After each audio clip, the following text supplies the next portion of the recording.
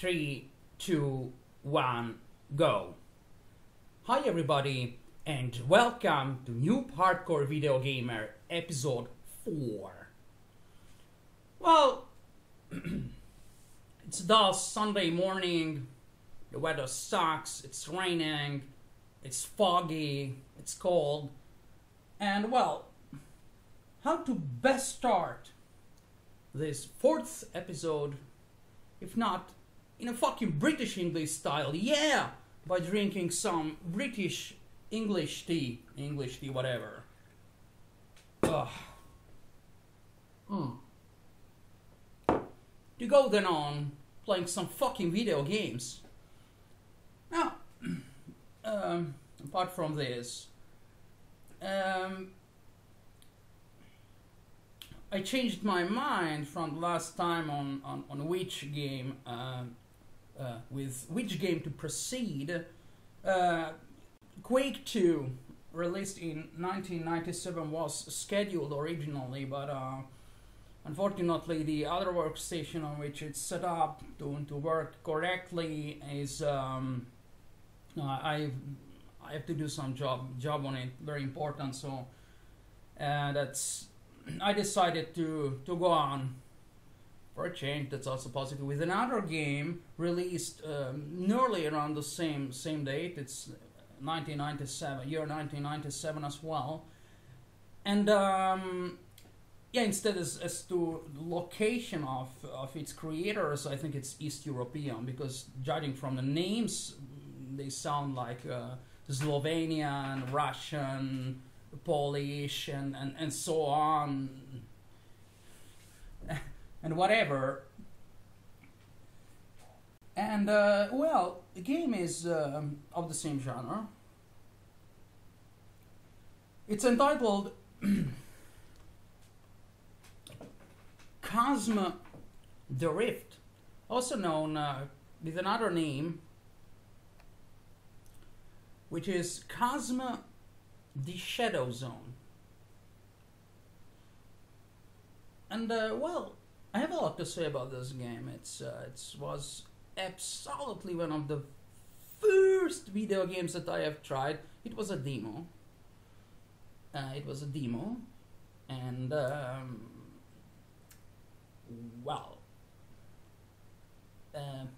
many years later, I managed to get the full game and to play it a little bit. Yeah, my first impressions about it were met as expected. It's good. It has many interesting things. Some of the things are common with Quake 2, but I think that this time it will also be better to start off with this game. I have a lot to say about this game because I've known it for a longer time and have had some interesting thoughts about it even recently. And well,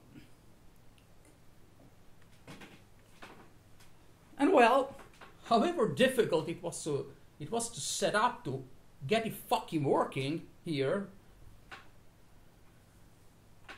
an emulator, DOSBox, with this time also the ability to give you the high definition sound of the game, which is very important here. The sounds are great, full stereo, and to synchronize it on this video.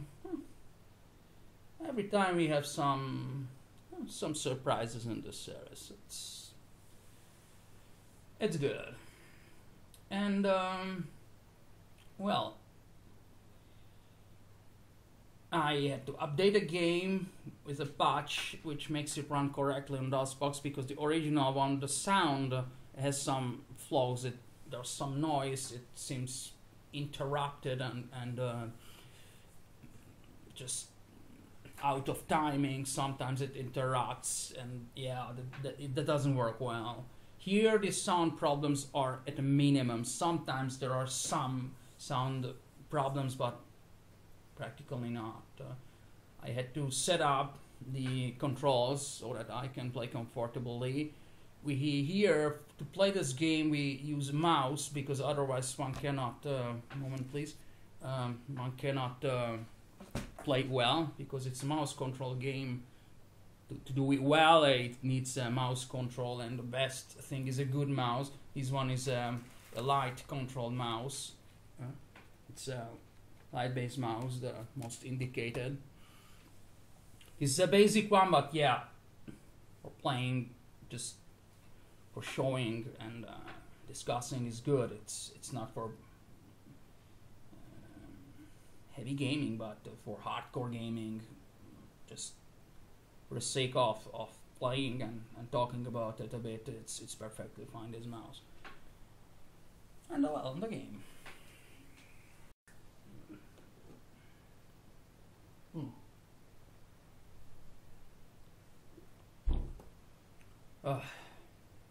Yeah, the game. I have to set up here the camera, but meanwhile, before doing so, let me read the story of the game, because yeah, hardcore gamers read also the text description of the game, the manual, okay? Mankind, in the process of development, is facing an inexplicable phenomenon: the destruction of the normal sequences of time from the past to the future. Time channels are forming in the Earth's atmosphere, and these channels are leading to different periods of social development. Through these channels, the most aggressive creatures start to penetrate from both the past and present, and from the future. So there's a lot to be fucking scared of, but we don't get scared. We fucking kick ass and drink British English tea, yeah.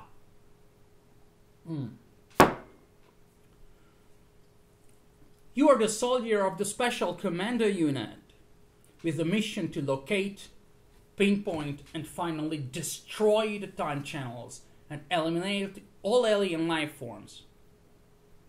While migrating along time channels, all living creatures are undergoing irreversible mutations that are making them wild and aggressive. End of introduction. Now the synchronization. This is part of the video series, just to show you what a hardcore gamer is open to accept to do, to afford to do, in order to communicate also to others what great thing these games are. We have the sound here. Okay. And if someone knows what the convolution operation is with signals, it tells that if there are two different signals, one here, the other one delayed, even if slightly maybe rescaled or disturbed, the convolution gives a Dirac delta as far from the origin as distantly the same signal is repeated. Radars work on this principle, for example. Also, sound synchronization works on this principle, but the only difference is that I fucking have to do it manually because programs don't do this automatically usually, because best way to do videos is to record a high definition sound with the same device, HD camera at which one can hook up a fucking microphone, instead of doing like I do, that there is some device able to record a video in high definition and sound in low definition, and record the sound separately with a professional high definition sound recording device, and then synchronizing. But so the synchronization just doesn't, has to be polished up a little bit manually. That's very important. Now, we DOSBox comments here. We have the DOSBox console here, saying that everything is going fine. We have here the folder recording the high definition sound. This was the text that I have read you the basic story about the game, which has to be known before playing.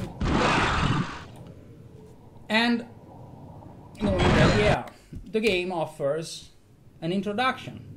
Our intelligence has received word of a disaster from one of the power stations. The last report on its status contained data showing a progressively increasing leak of electric energy. You can read it.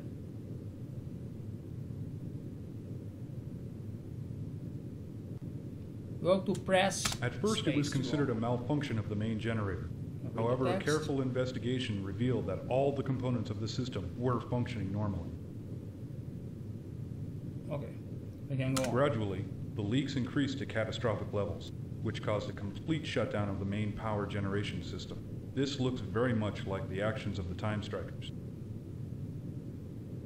Strickland, our technical consultant, will explain the details.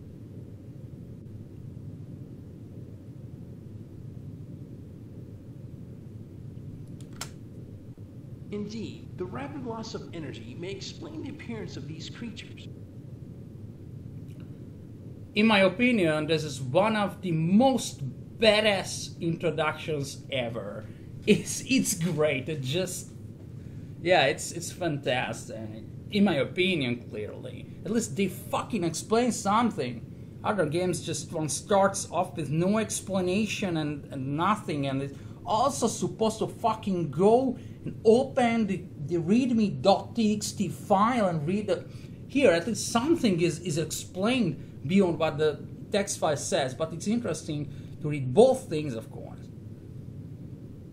Based on our experience from previous operations, we found that the monsters use energy fields of great magnitude in order to transport to our dimension, our time. In other words, they may appear in any part of the planet, as if from nowhere. Also, we had sightings of a time channel, which appears when the Time Strikers arrive. These are the things from where I've learned English. Yeah. The soldiers who witnessed it described it as a fluctuating green light of spherical shape. For now, this is all the information we have about the enemy.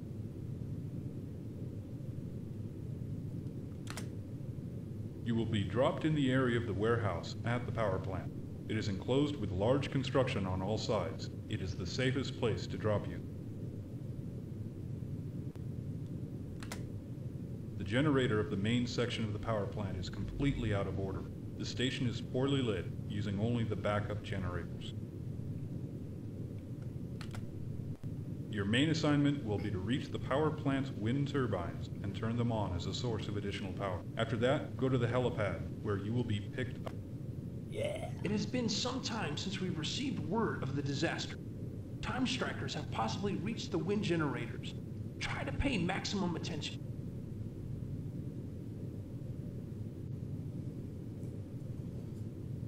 Any new information about these creatures will be extremely useful. Good luck. Get ready. Get ready. You are leaving. You're leaving. Now. Good luck. Okay.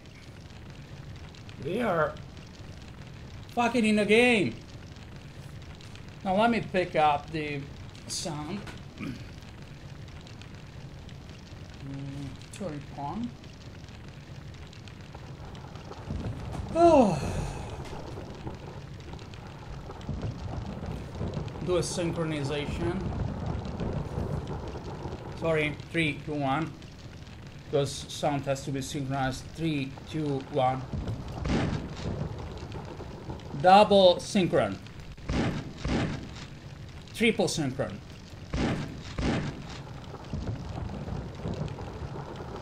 Quadruple.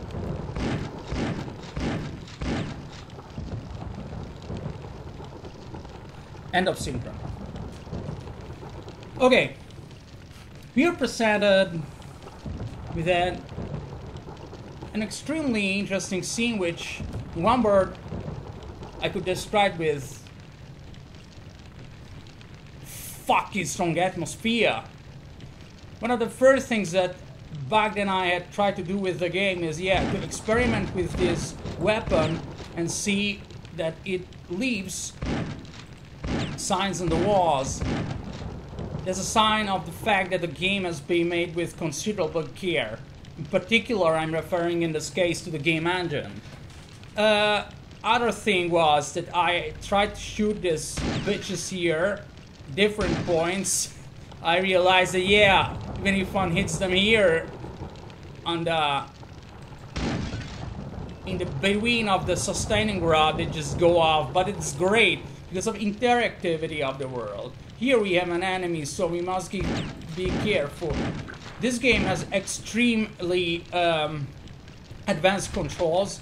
One has to at least control with the mouse the direction where one advances, and be able also to trigger the jump control. Okay, these light effects are great. This game uses mostly the, according to what I can see from it, the old school lighting, which I have outlined in the previous chapter of Noob Hardcore Videogamer video series. Well, first thing that strikes is that clearly this game was not made with the OpenGL library. It's fully implemented inside it, the whole thing. And this notwithstanding, there is lighting effects, as you can see. Even if maybe it's limited to the classical school, but they're still great.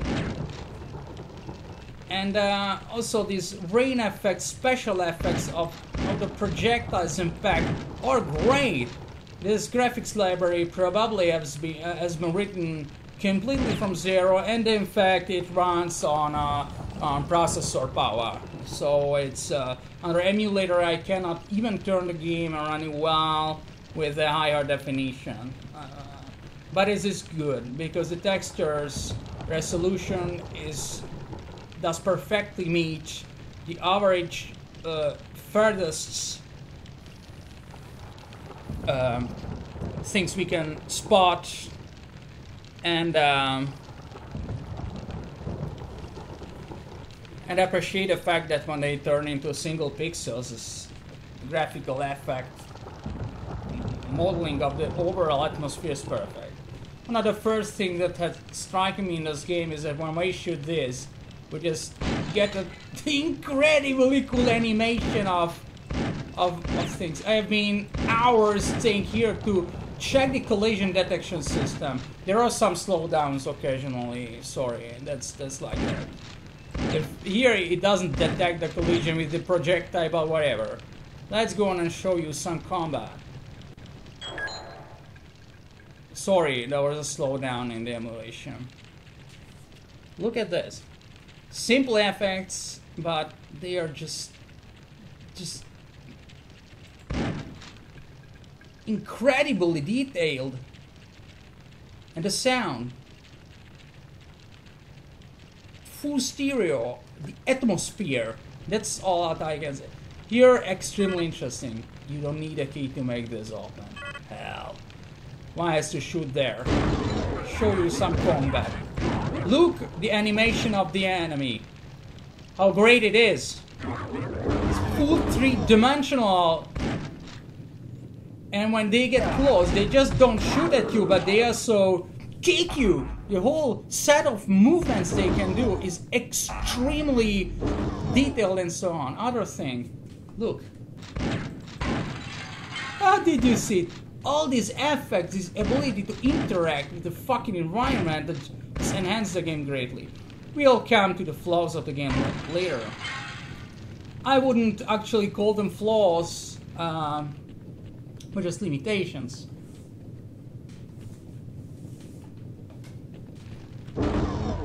Let's go on. I have some fucking action. Up. Yeah, you know, you're up something. Can hit you well. Yeah, you can jump. Already being able to jump is a great thing here. Look at light. Can we take it out? Yeah! And the animation is fucking great. The polygonal model of these enemies is great. The fact that one can break these lights is also an additional aid. Beyond just having fucking fun for one's own amusement to go on and break things, it can also be used to train one's aiming abilities.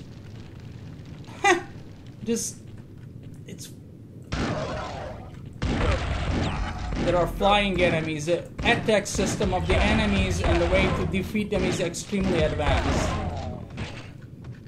I don't want to spoiler you more. I want to show you the effects of the game, the special effects and so on. You've opened something, but you don't know what.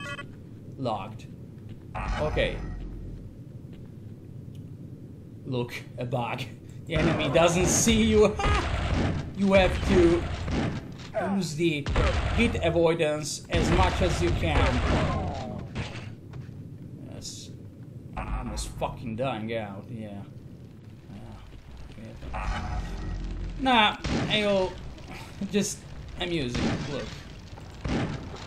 I wanted to tell you these details in the game before going on to tell about the flaws of the game are great because they present a model, extremely detailed model imitation of the environment. This has attracted my attention since the first times into understanding the features of the environment we are in.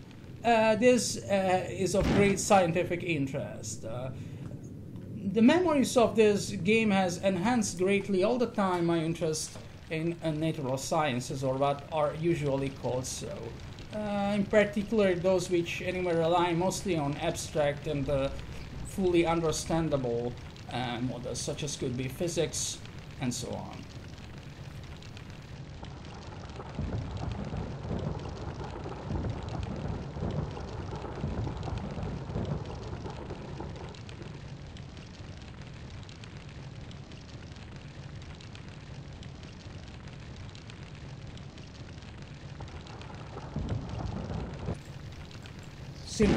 Synchron. I just wanted to show you the weapons in this game, okay? Without spoiling further the fucking game. Now, look. We insert the code weapon. Okay. We have this unlimited ammo. This extreme powerful. We have this badass bitch motherfucker. Look at the light effects. We have this 4. This one. We have this. Look how the light goes on.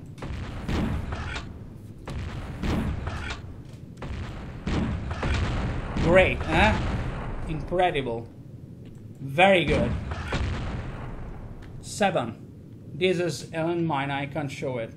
And the most deathly weapon is this.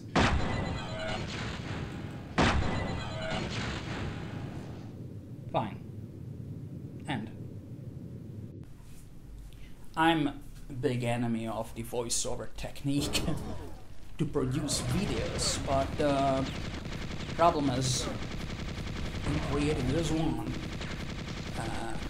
required to make a high definition sound recording of the full stereo audio stream of the video game which we are presenting. Well, made it a little bit difficult to me together also with the tedious work of setting up it to work properly on the emulator and so on. Well, put all this together and understand that in order to make well this episode, the best option was the voiceover. Otherwise we would have no episode at all, even if there are some important things to say here. And the game is the game under examination is it pretty kicks ass. It's cool, and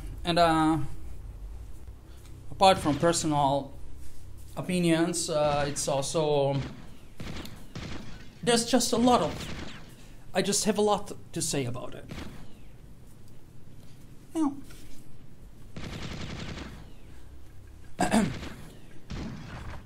let's consider that we are arriving here at this area with these wind generators, wind generator fans, and well, just wanted to tell you how much I was at the time, but also now, fascinated by this animation here of the landscapes. And I'll be explaining in detail why and why it's what thoughts I have about it and how it helped me to progress. I mean, how the fact of thinking to this scene, which I just could just stand there and stare at it for minutes, something that I had been doing a lot in the past as well as in the near past future. And so on. Now here, what's fascinating about this scene, quite objectively now, it's not, now we are a little bit more outside the opinion sphere, yeah. I don't know if that's the correct word. We can start to talk about that. Now, the movement of these bandshafts, what is commonly called the animation, the three-dimensional animation of this, is really cool. It's because the motion of these fans is actually complex, because not only the pulley, or how it is called in English, the fan is rotating. Not only the fan is rotating, but also this body, in real life should contain most of the times the generator, the dynamo, also called. It moves. It makes some little turns right and left. Well, it's relative where it's right and left, but just moves of small angles, just spans repeatedly small angles, a bit here, a bit there, around the axis, which is the one imaginary axis that passes through the sustaining rod, to which the generator body is fixed to. Okay. Clearly, this animation is so perfect that clearly it's we can state almost with certainty that in this game we have a typically generalized coordinates-based animation and not a frame type of animation. For example, what we see where we see a frame kind of animation, with just different models, each edited in a 3D model editor separately, is just presented. Different models are presented at different times, so that it seems that the model actually is moving smoothly.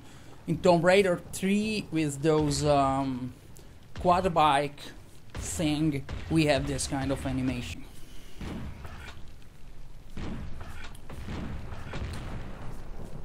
What's fascinating about this thing here is, whenever I think to a dynamical system, in this case is, say, utterly a mechanical system exhibiting 2 degrees of freedom, one of the One of my favorite examples is this one. The other one is the carriage, the ideal carriage allowed to go forward and backward on a railway. A carriage to which a downward bending pendulum is attached, whose rotation axis is only one and is perpendicular to the side face of the ideal box-like carriage.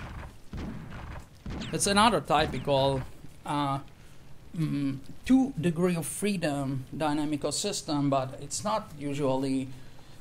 It's the one which is usually presented in academic contexts. But what this other one dynamical system that we can see here is more interesting and also more complex. It's non-linear clearly, and it offers a lot to think about interesting variations on it. For example, if we have we remove two or also one of the, let's say we keep only one of the wings of the fan, and we try to analyze and simulate that as a dynamical system. It gets pretty freaking complicated, and it's a typical non-linear system. Now I've been, like I said, often I have a problem to think of. A consistent percentage of examples that I think of come from video games directly. And this one here, this scene with this rotating generators, is one of those which I have to which I have come back most often, and that's cool. I do it now too. Another thing that this made me think of almost immediately is that how important it is not just to separately study and know, or more important to know them rather than study them clearly, not just separately electronic systems, even if we limit ourselves to linear electronic systems or the simple ones, and mechanical systems, that is articulated bodies like those systems studied by Lagrangian dynamics, but also the combination which is electromechanical systems. Just anthropor. Yeah, I'm not into electrical engineering, let alone power electronics, which of whom electromechanical systems are much more typical. Generators with control and security circuits attached to pulleys, to whatever, all the things. And I just realized that, hey, but the whole key to understanding electromechanical systems is to understand also the formulation of electronic circuits, at least a subset of them, the linear part of them, those made by inductors, capacitors, ideal voltage generators, ideal current generators, and ideal operational amplifiers. The formulation of them with Lagrangian dynamics. Because it's possible. And just when I had the idea, hey, the key to understand it is that just revise well the formulations with Lagrangian dynamics of the two types of dynamical systems, electronic and mechanical, and just start to reason how to combine them. Once understood some of the basic examples, one can just open any technical book on the subject and understand it perfectly. The other thing that made me think of this scene here, let's just go on with the game, meanwhile listen to the great sounds of the game, great sound effects. So the other thing is that the first times that I came to this part of the game, I thought, hey, it's non-polluting kind of energy source, lots of ventilators and so on, and yeah, I have since then been a defender of clean environment. I'm really concerned. I've been concerned about the subject. And another thing which reconnects directly to this is that, hey, those things that I thought about, the importance also to try a little bit to understand how to formulate and simulate electromechanical systems is extremely important in the context of environment defense as well, because understanding well the mechanical part also of electromechanical systems, even when they're not linear and we have to, for convenience, come maybe to a linear approximation and verify it's whatever, even if it's non-linear, it has to be understood well too. Because if we understand how how the mechanical part of a high power electromechanical system such as those vent shafts work, we can construct better the control,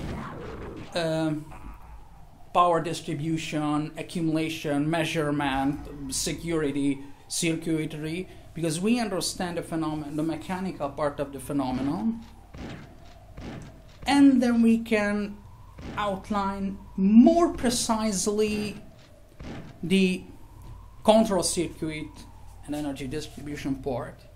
And if we can outline it better, we can make a design which has fewer elements in it, so it has less likeliness to break, it's easier to repair, it costs less, and it's easier to repair, we don't have to throw everything away and buy new.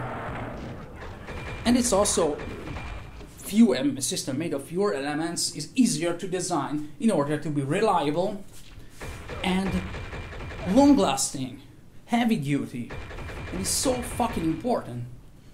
I can't tell actually how much the saying of the wind generators in this game, just how many problems it attracted my attention, problems which I've been concerned about coherently over the years until now. And yeah, I think I've outlined this point.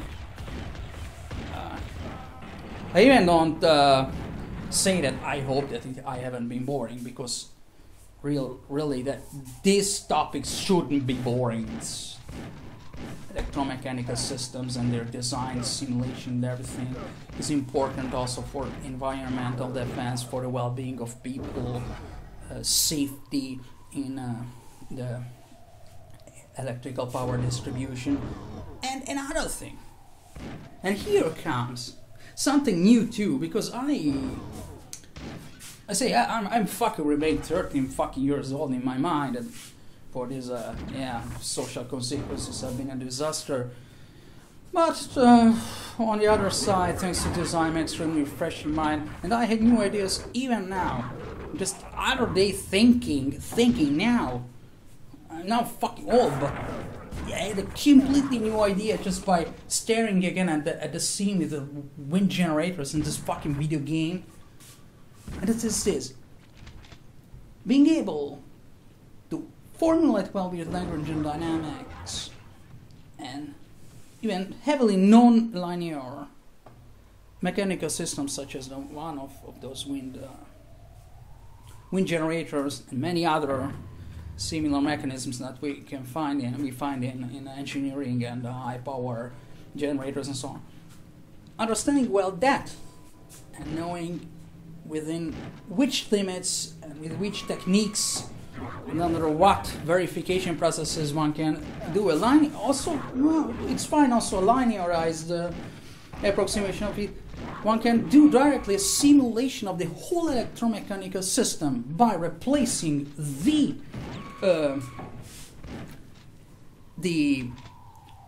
mechanical part, the mechanical contribution to the Lagrangian equations of motion, the mechanical part to the kinetic energy function, from which then we either have all the system of Lagrangian equations to motion, which lead us directly to a numerical simulation as well. One can fucking design an electronic equivalent of the mechanical system and put it into a simulator together with the other circuitry, define it into feed it into a simulator like a SPICE electrical circuit simulator, and fucking do the simulation, even without the need to fucking combine two different simulators, one for articulated bodies, just such as could be, for example, the LDNFS simulator that I have developed and finalized some years ago, and so tried to document it. I'm still, a little bit at work with it, because it's long to finish. And a circuit simulator, and then somehow interface the two programs, what force, what action does one on the other, and fuck off everything. Yeah, one does an electronic equivalent to some extent, at least in a linear, within linearization limits, into the SPICE simulation, together with the other circuitry, and does a simulation. And that's all. And here it's important we know what theoretical instruments we are using, what's their mathematical background, what they can be for, actually how these apparently abstract mathematical formulations actually interface with real measurements, and so on, and we can come to an extremely useful thing, maybe irreplaceable. But with the fucking electronic simulator, we can also do the simulation of the mechanical part within some limits. When that's clearly not the predominant part, because clearly. I'm fucking not directing a science fiction movie with absolutely no scientific basement, so I'm not trying to talk about futuristic universal tools or what the fuck. But just stating things as they are according to modern science. And the new light that the computing technology, and gaming has cast on different branches, on the simulation methods, measurement methods, mathematical formulations, and so on, visualization of these things, and also the way that one can go about thinking to the